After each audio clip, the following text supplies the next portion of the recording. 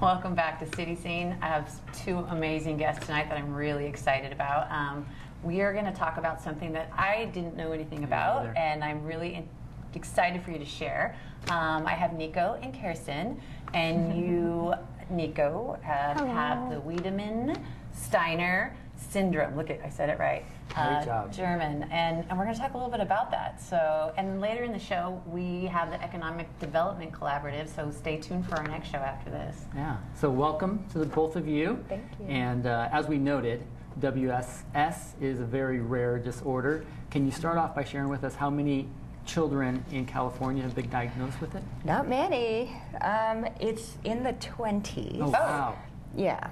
Wow, and so when we say rare, it's there's rare, a cluster of people in California because we have so many genetic centers and so much testing is available in California. There's another cluster in the United Kingdom because the person who discovered the syndrome is British, Dr. Wendy Jones, and she did a large-scale study. So there's about as many in the UK as California, but then it's just a smattering. There's Really? So about, like other states within the country are even fewer?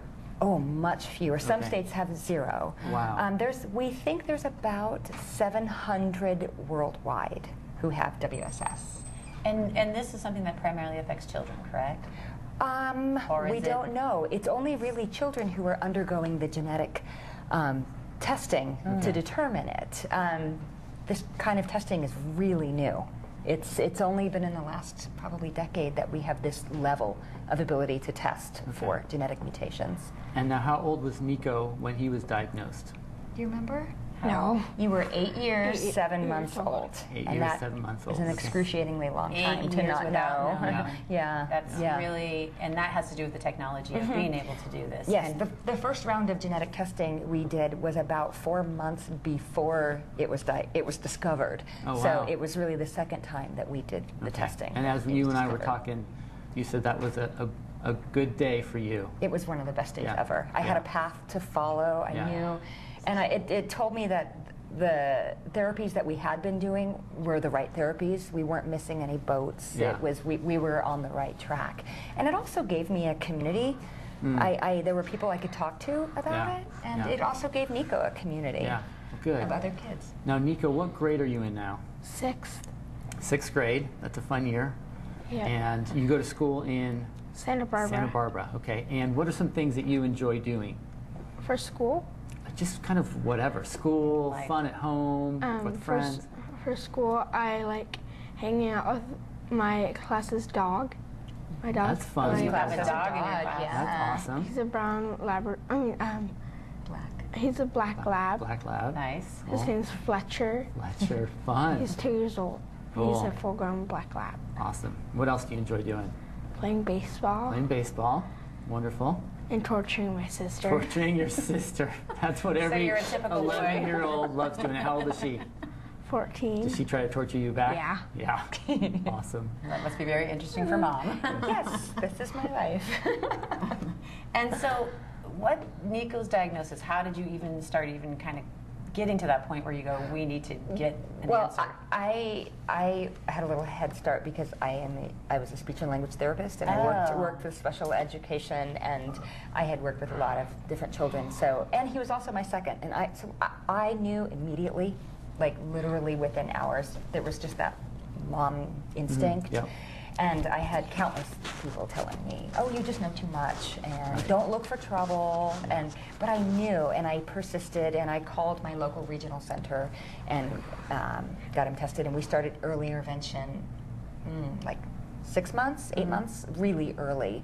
And I just knew. I just knew, and it I affects persisted. speech, right? That's kind of some of the things is speech. Lower. It's mostly the GI system and intellectual. You know, his brain, and so he did speech and language and all kinds of early intervention. I'm a big proponent of early intervention. I think he is where he is now because of early intervention. Yeah. Well, good.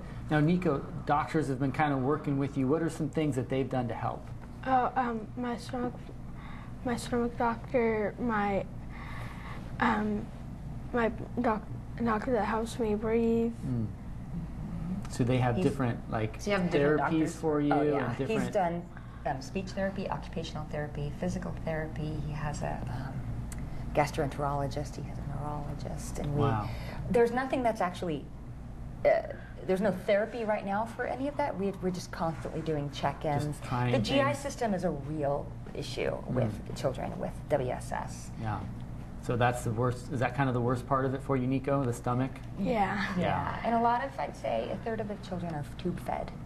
So Nico wow. kind of, Oh. we just missed that, thank goodness. So it's very big with. Yeah, GI. there's a big GI component Yeah. to it. Okay, so we have some photos. Do you want to look at some photos? Okay, Cool. let's look at some Let's check photos these and, out. and you can tell us about them first. So Okay. this first one.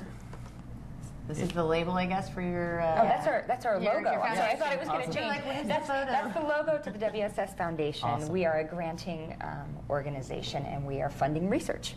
Wonderful. Very exciting. That is Amanda and Chelsea Brandt. This is another family who have WSS, and it's sort of just amazing that we live so close to each other.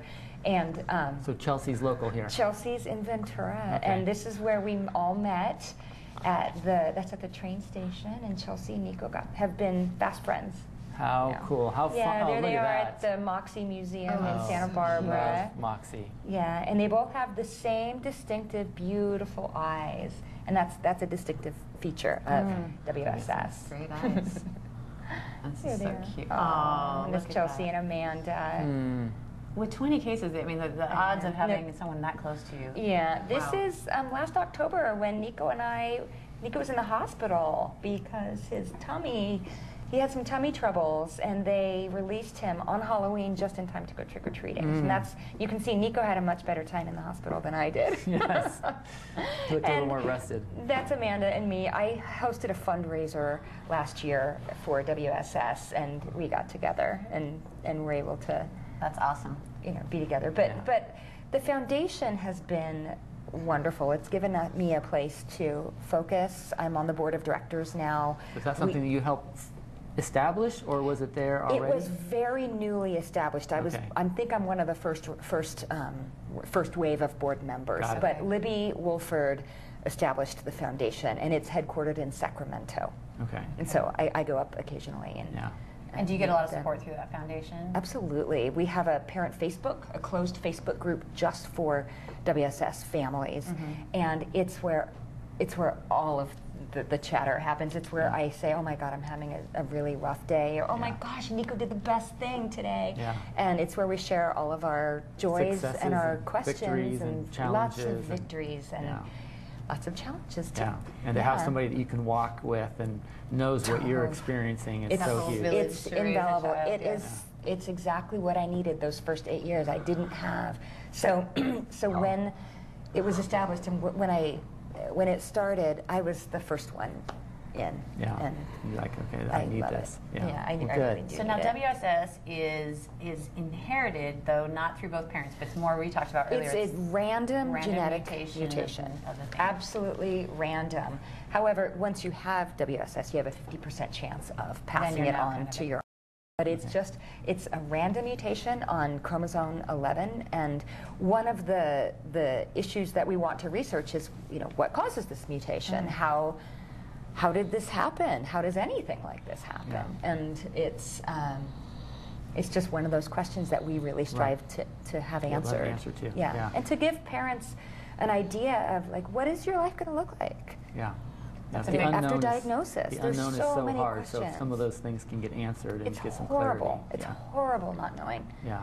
So- Now, we talked a little bit about the physical traits, but overall, really, it's the GI. Is that typical, or is that just with Nico? Very typical. Okay. Very typical. I would say 90 to 100% of the kids have some level of GI distress. Some, Which to where could they're get translated into so many other things that could go down the road of Crohn's Exactly. and this and- Exactly. So you're not only looking for GI, you're looking for what else? Well, there's a level of intellectual disability that Okay. comes along with it, and we're trying to figure out, is this type of mutation common with this symptom? And that's one of the things that we're trying to research too, and that's where we've got our grant money ready to go. We just published our request for proposal on the website, and we're waiting for researchers who are interested to answer these questions to contact us we have money for them. Yeah. If they're willing to put in a good 2-year research project, we have the money waiting for them.